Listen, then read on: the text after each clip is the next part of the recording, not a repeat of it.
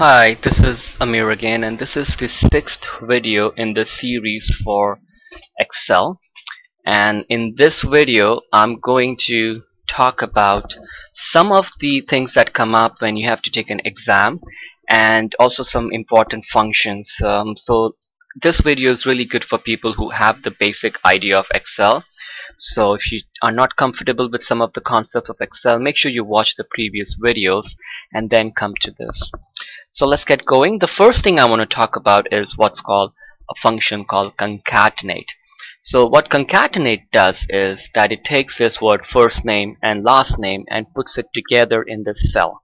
So I want to take my two words and merge it into one. That's called concatenate.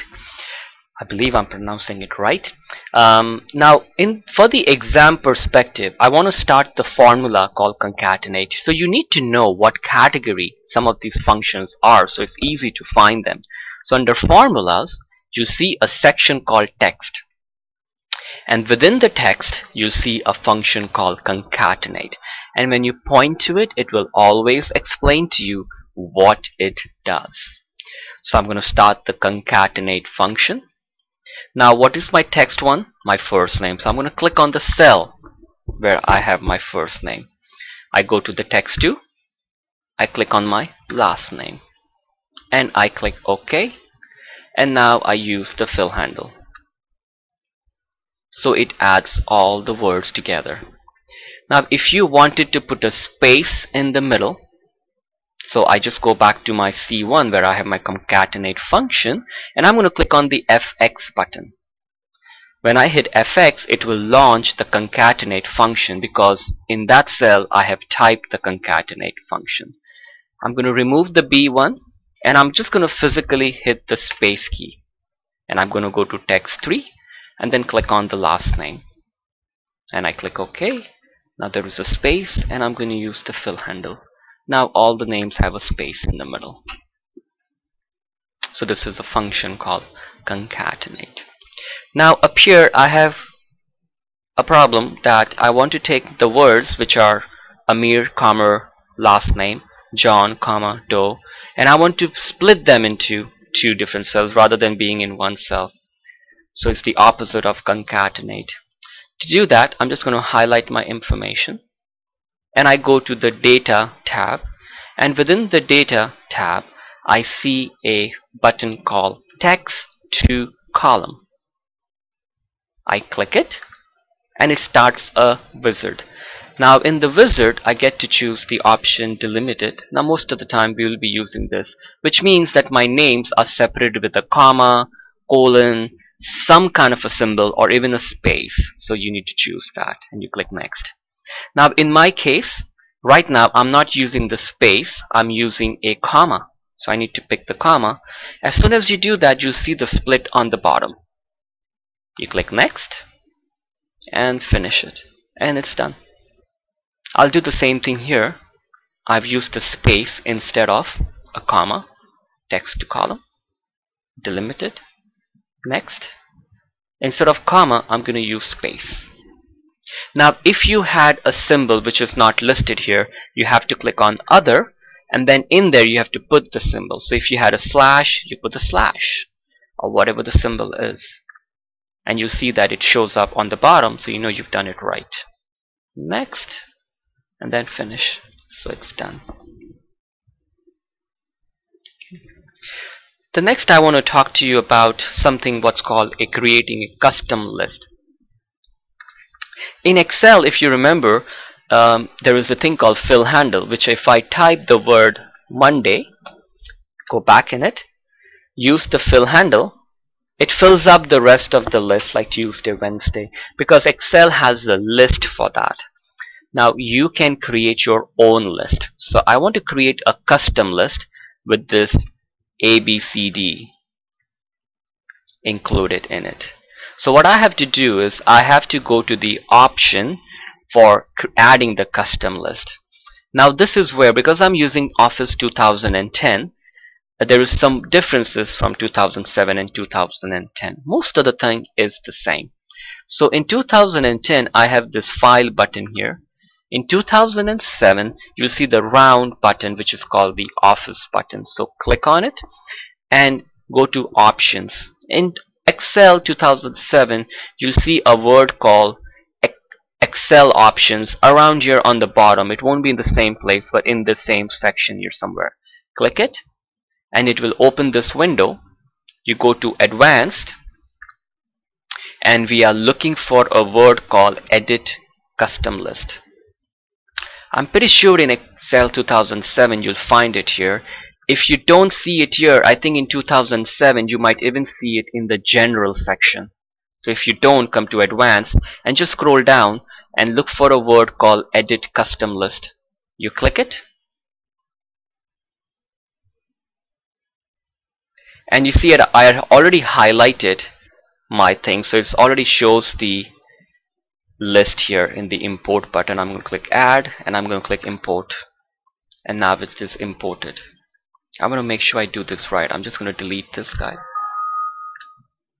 I'm going to do it again. I want to make sure because I had been practicing this earlier just to get it right. So I'm going to go to Options, Advanced. I never try to memorize any of my steps. I try to just understand it, so I always play around with it. So Edit Custom List. I want to add a list. You can even do it this way. I'm going to click here in the Import. I'm going to highlight and I'm going to click the Import button. And now you see, once you see the thing listed here, that means you've done it right. And I'm going to click OK and click OK. Now if I type A here and I look for the fill handle, and it will fill up the rest. So this is called Custom List. The next thing I want to show you is what is called data validation, one of the aspects within data validation. What it does is, say for example, around in this highlighted section, say for example I wanted a drop down list where all of these names will show up. So when I click a drop down button, it has a list with these names that I can pick from. So I'm going to highlight a section. My list is outside my section. I think you can even have it in there, but I prefer it to be outside. And I go to data validation and then click on data validation and allow. I'm going to choose the value list. And my source, I'm going to click in the line and I'm going to highlight my source. And I'm going to click OK. Now whenever I click in this highlighted material, I'll see the drop down list and I can pick whatever I want. Okay, so this is called data validation. Now remember, you can always pause the videos and always rewind, go back or go forward if you need to. The next I want to show you is a small function, a simple function but a good one called CountIf, which is a very regular question in exams. So I'm just going to click here. What CountIf does it looks in a given range, say for example this range, and it counts something. So if I say count how many times the word John has been repeated, and it will come back and tell me 2, 3, 4. So up here I need to start the CountIf function. So in the formulas, within the more functions, you'll see statistical. So it's in the stats criteria, and you are looking for a function called CountIf. Another way of starting this is by clicking the FX button. Because there is nothing in it, it will open this window. Now here you can actually type the name of the function or just the initial characters, and you can hit go and it will try to find it for you. However, in the exam sometimes that feature is not working, so you need to know what category to go to. So you need to go to the statistical and look for CountIf and start it. Once you start it, now the first thing to tell it the range, my cursor is blinking in it, make sure, and just highlight the range. Criteria, say I'll type the word John and I click OK, and it counts 3 times, which is John, John, and somewhere else John.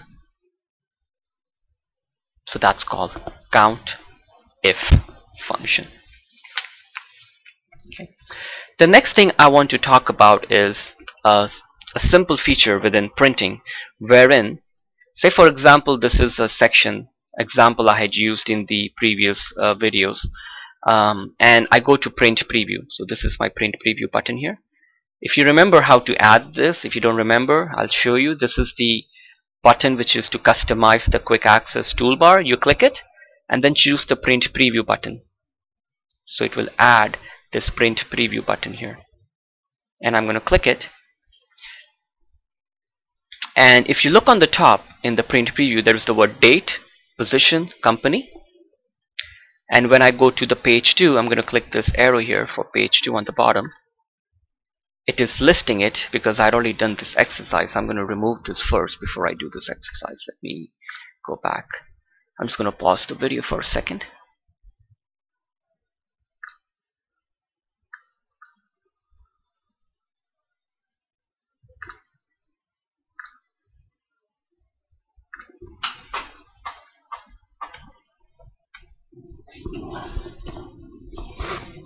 So what I want to do is, when I go to print preview here, page 1 has the title on the top called date, position. When I go to page 2, there is no title. So I want to add a title there. So how do you do that? That's a very common question. In 2007, you might have to hit the zoom button on the bottom. There's a minus and the plus sign so that you can see both the pages. So you'll be able to see that. So I'm going to go to the home button. I go to page layout, and there is the option here called print titles. And you see it says specify rows and columns to repeat on each printed page. So if you had like 10 pages to print and you wanted to make sure that your column headings were there on the top, you have to use the print titles, and it will do that for you automatically. So I click the print titles and it opens the page setup button. I go to the rows to the repeat line. I click in there and I'm going to click on the row 1 and it puts it there. Now sometimes in the exam questions on the computer it will say repeat 5 rows. Then if that's the case, you have to highlight all the 5 rows. Okay, in this case I only need the row 1. I just click it and I click OK. Now I'll go to print preview. So there is my date, position, company. I go to page 2 and it also has the date, position, company, resume. That's my titles for my information. Okay, so that is print titles. The next thing I want to show you is a function called Vlookup. So I'm going to come to this page. So if you want, you can type this if you wanted to practice this example. I just found this on the internet. I don't remember the websites. I should have remembered it so I could give you the website so you can find it. But if you go on the internet and just look for a Vlookup example, you can find it. Or you can just type this, first name, last name, P code, and political party.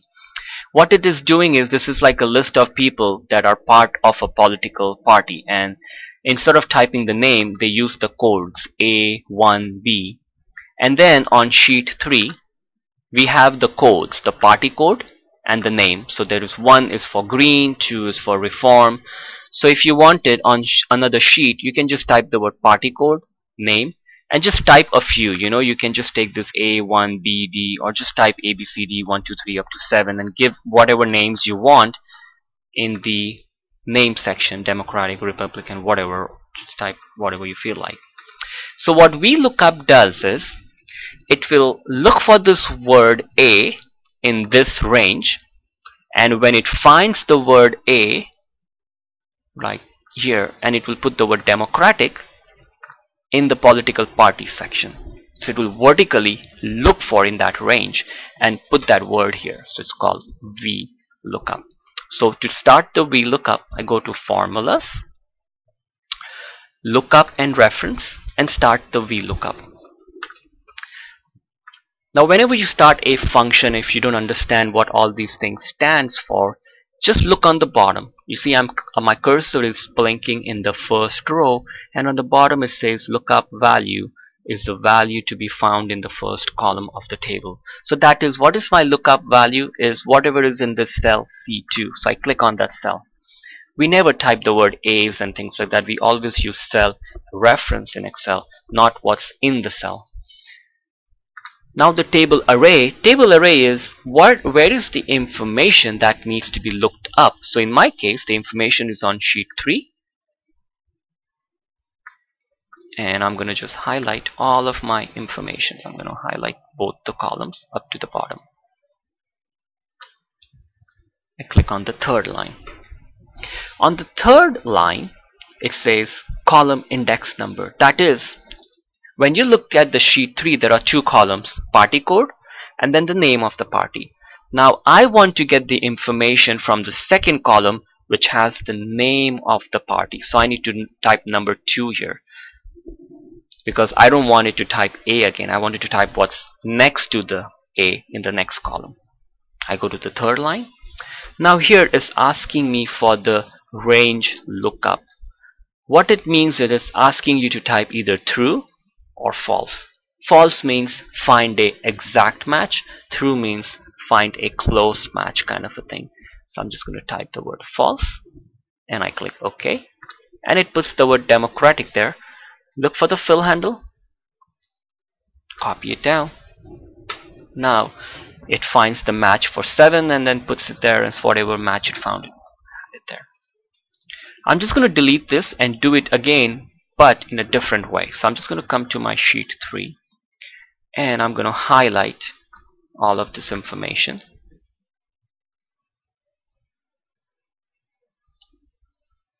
And right click and copy.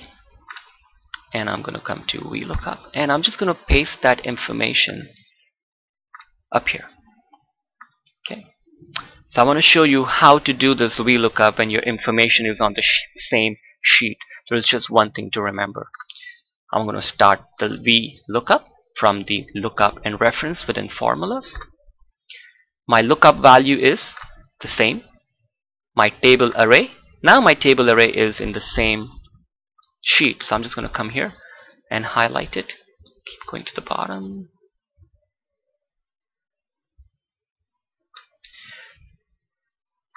Now the only thing to remember here is because the same range will be used for all of the rows. So I need to make this absolute.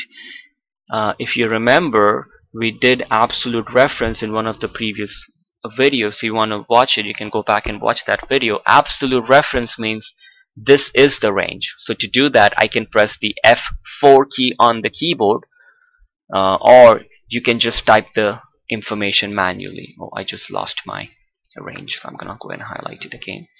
Because I'm using this program, the F4 key sometimes doesn't work, but on your computer you can. So I'm just gonna put the $ manually here. Shift and 4. Shift and 4. So you have to put it around the cells and the columns. So $H, $9, $I, $53, but it could be whatever. My column index number will be 2 because I want to find the information from the second, and the range value will be false. And I click OK, and I use the fill handle. If you did not put the dollar symbols, did not make it absolute, some of your information will not show up because the range will start to change when you use the fill handle. So this is Vlookup. So the next thing I want to talk about is just the basic introduction to macros. What macros are allow you to do multiple steps in one click, and macros can get very powerful. I haven't been bothered to look into it too much, but if you want to, just look for it. You'll find a lot of videos talking about macros, and if you Google it, you'll find a lot of examples. I just want to introduce to you enough information that you can get and pass the questions in the exams. So the macros are within View, and there is the macro button all the way to the end. So you need to first of all record a macro. So I click here and I choose record macro. Some of my videos getting cut, but you'll see the word second button is record macro. You click it and it comes up with this window, and you can give it any name. You can even give it a shortcut, Control E, Control F, something that is not being used for some other function, because if you remember, Control C is used for copying, so you cannot use that, which is shortcut, so that you just press it and it will do it for you. And you can even put a description here, what this macro will do, and you can say whether this macro is for this workbook or a personal macro workbook will try to remember for all of the Excel workbooks. So I'll just put macro 1. I'll maybe try and see, I'll put Control J for the shortcut. I'll click OK. Now I need to start doing something because the macro is recording. So I'll just do something like I'll highlight this headings, and in the home button I'll do make it bold, increase the font size, make it red color, maybe put an underline. So whatever else you want to do. I'll go back to view. Now make sure to remember to stop it because it's still recording it, and I'll stop the macro. So that is creating a macro. Now say if I go to this Vlookup and I'm gonna click here, or maybe further up to my headings, and I go to macro and I see view the macro, and there is my macro 1, and it's already highlighted. If there were more than one, I could choose the one I want, and I'm gonna hit run. And now you see, as soon as I hit run, the heading became red in color, font size bigger with an underline, matching what I had done here. So that's called the macros. So if I go to sheet 4, say for example I click here and I press Control J, which is the shortcut that I created, now you see that heading, all of these headings changed. So that's the idea behind a macro. But macros can get very powerful, and you can go into the editing part, which will open things in Visual Basics and things like that, and you can start doing more things. So macros are just not this, it's very powerful. It allows you to do repetitive steps very fast in an efficient way. So those are macro. The last thing I want to touch upon is protecting your sheet. You can password protect your sheet, and you can limit what can be done on this sheet. So say for example I go to, I think it's within review, and there is an option called protect sheet. So if I click that protect sheet option, and if I put a password, I'm just going to put 123 now, I click OK, and if I put the password again, click OK. Now if I try to go to any cells and if I try to delete them, it's going to come up with a message saying that you cannot do it. So before you make any changes, now you have to unprotect sheet and then type the password, click OK. Now it is unprotected. Now if I go somewhere and hit delete, it works. So the way it works is that if, say for example, I'm going to highlight this section and right click on it and go to format cells, and there's a section called protection. Whichever cell has that check mark locked, once you protect your sheet, all of that information cannot be touched. So say if I remove the lock button from here and I click OK, the rest of the information is locked, only this information is unlocked now. Now if I do protect sheet, I put a password, and you see the check mark here, select lock cell, so that's where it's acting. And you can go in and change a lot of things. Now if I try to delete this, it doesn't work. If I try to delete something here, it works because they are not locked. So that's the way these things work in terms of protecting sheet. Another way you can save a password is whenever, if I wanted, I could save as, and in the save as window you'll see a button called tools, and you see a general options. So whenever you are saving a file, you can do this. In the general option, you can put a password to open or password to modify. So password to open would mean even before someone sees anything, they'll have to type a password. Password to modify will mean people can see it, but they cannot modify it, so you can make things read only. So thank you for watching. Hope this video was beneficial. Have a good day. My first name, so I'm going to click on the cell where I have my first name. I go to the text 2, I click on my last name, and I click OK, and now I use the fill handle. So it adds all the words together. Now if you wanted to put a space in the middle, so I just go back to my C1 where I have my concatenate function, and I'm going to click on the FX button. When I hit FX, it will launch the concatenate function because in that cell I have typed the concatenate function. I'm going to remove the B1, and I'm just going to physically hit the space key, and I'm going to go to text 3 and then click on the last name, and I click OK. Now there is a space, and I'm going to use the fill handle. Now all the names have a space in the middle. So this is a function called concatenate. Now up here I have a problem that I want to take the words which are Amir, comma, last name, John, comma, Doe, and I want to split them into two different cells rather than being in one cell. So it's the opposite of concatenate. To do that, I'm just going to highlight my information, and I go to the data tab, and within the data tab Hi, this is Amir again, and this is the 6th video in the series for Excel. And in this video I'm going to talk about some of the things that come up when you have to take an exam, and also some important functions. So this video is really good for people who have the basic idea of Excel. So if you are not comfortable with some of the concepts of Excel, make sure you watch the previous videos and then come to this. So let's get going. The first thing I want to talk about is what's called a function called concatenate. So what concatenate does is that it takes this word first name and last name and puts it together in this cell. So I want to take my two words and merge it into one. That's called concatenate. I believe I'm pronouncing it right.